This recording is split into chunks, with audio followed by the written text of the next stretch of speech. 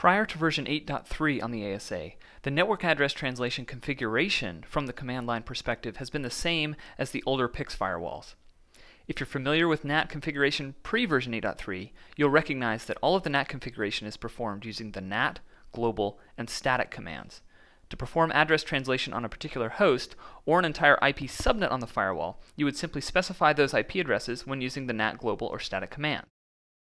Let's take a look at an example of an ASA NAT configuration from version 8.2, where a subnet on the inside interface of the firewall is being port address translated to the outside interface of the ASA. If you've used an ASA firewall before, this will probably look familiar. In the example you see here, we're using the NAT command and specifying that we want to perform address translation on a subnet behind the inside interface. We're using NAT ID 1, and we're specifying that the 10.0.0.0/24 network is going to be the range of IP addresses we want to perform address translation on. The next line is the global command, where we'll specify the global or mapped IP address that we want to translate those hosts to. We specify the outside interface, we specify the same NAT ID, and in this case, we're using the outside interface IP as the global or mapped IP address. Now let's take a look at what this configuration would look like in version 8.3. 8.3 introduced the notion of a network object to the configuration, where you can define a single host, a range of IPs, or an IP subnet. It is within this object's definition that the NAT is configured. In version 8.3, this configuration is called AutoNAT.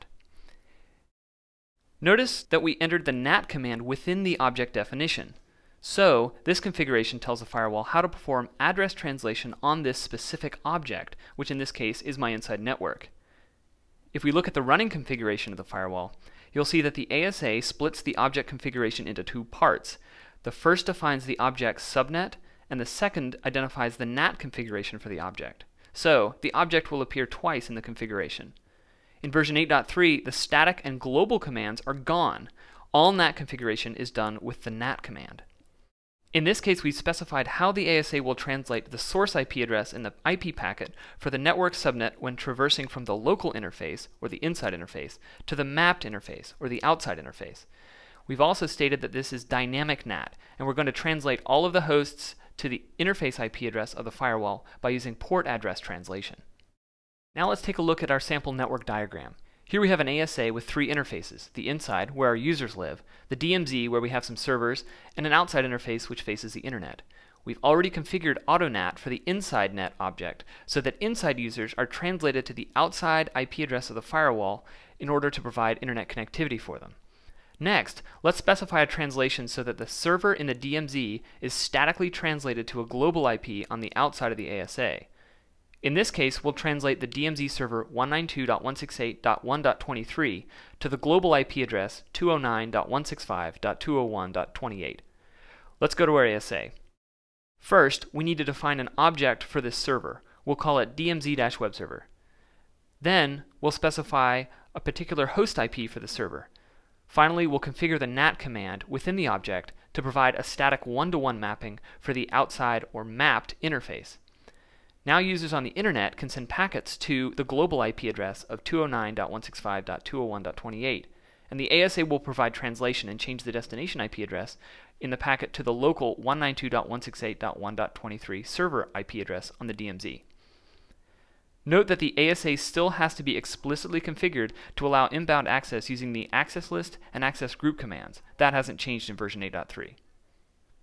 One thing to note, in version 8.3, the access list permitting the inbound access needs to specify the local or real IP address and not the global IP address of the server in the access list applied inbound on the outside interface. We call this feature real IP, and this is a change from pre-8.3 versions. Now let's take a look at the NAT configuration on the ASA. A good way to see the configuration for NAT is with the show run object and show run NAT commands. That will display the object definitions and then the NAT configurations applied within those objects. Another good command is the show NAT command. That will display the NAT table of the ASA. In this case, we see our two entries. The first is the static translation for our DMZ server, and the second for the dynamic PAT translation for our inside users to access the internet outbound. The ASA will perform a top-down search of the NAT table to determine how to translate a packet when it receives a packet inbound. A new feature of 8.3 is that you can specify the translation for an object between multiple interfaces in just one line. For example, if we wanted the ASA to perform address translation for our DMZ server on any mapped interface of the ASA, then we could just use the any keyword in the NAT command. For example,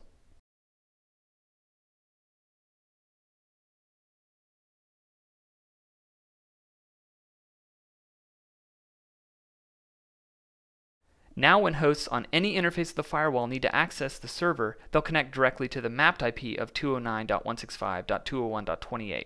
So our hosts on the inside interface could access that mapped IP directly, and they would have access to the server. Here's another common example where we have two servers on the DMZ hosting different services, one an FTP server and one a web server. We can translate both of these DMZ servers to the same outside global mapped IP if we use PAT, port address translation, to specify the port translation. In this case, we'll use the outside interface of the ASA as the mapped IP. First, we create an object for the web server and apply a NAT configuration to the object, specifying that the ASA should perform a static translation from the DMZ interface to the outside interface, with the outside interface as the mapped IP. Then we specify the local and mapped service ports, which in this case are both www or port 80, since we're not changing the port in the translation. After doing that for the web server, we'll do the same for our FTP server.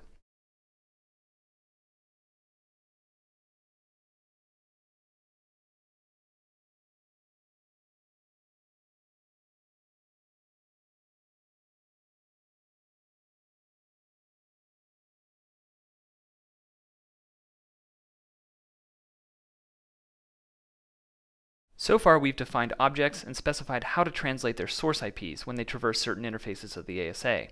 However, when using AutoNAT, you can't specify that the ASA should only perform translation when a host accesses certain destinations, and you can't specify how the ASA might change the destination of the packet. To perform either of these configuration tasks, you need to use the manual NAT, or also called twice NAT. Manual NAT is not configured under an object's definition. Instead, it's configured separately in the configuration and takes objects as arguments to specify the translation. Let's take a look at an example. Looking back at our diagram, let's say that whenever internal users on the inside interface access www.cisco.com, the ASA should translate their source address to 209.165.201.10. This differs from when they access any other website on the internet, when they should be translated to the outside interface IP of 209.165.201.1.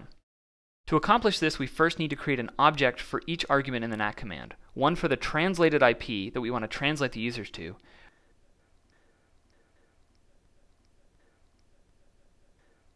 one for the IP address of Cisco.com,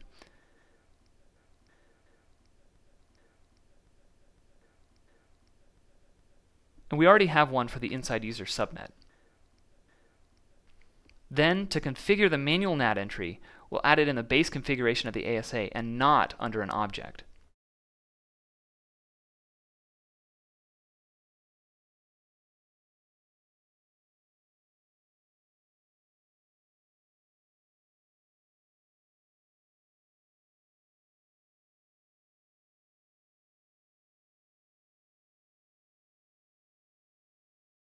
Now let's take a closer look at the manual NAT statement we just entered.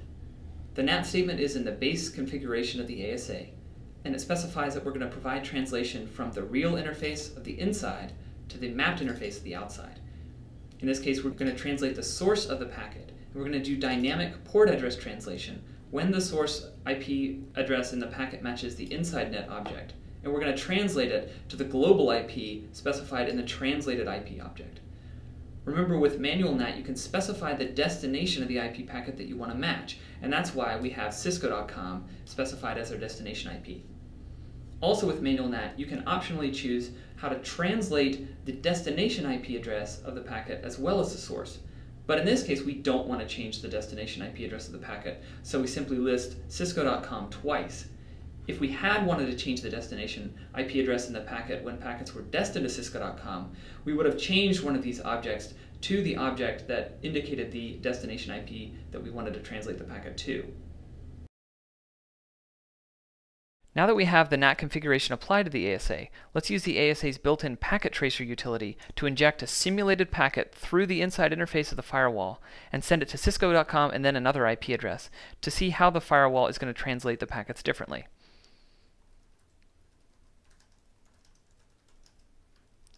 I'm going to specify that we're going to send the packet through the firewall input on the inside interface source from 10.0.0.40. I'm going to give it an arbitrary TCP source port. I'm going to specify that it's going to be destined to Cisco.com, and I'm going to give it a destination port of 80. Once I hit enter, this will inject that packet through the firewall, and it'll show us the exact actions that the ASA is taking.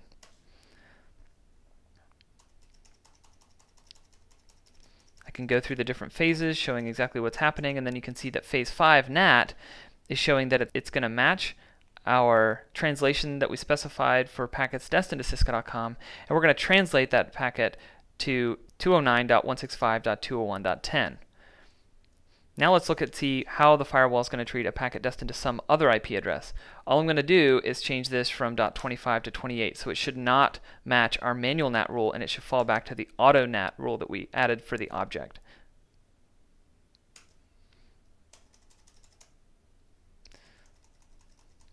Here you can see that this different packet that's not destined to Cisco.com is matching the object NAT entry that we added for the inside net users, and we're translating that to a different IP address. In our final example, we'll show another common case. Often if there is a VPN tunnel between the ASA and some other device, the ASA will be configured to not translate traffic sent over the tunnel to certain destinations.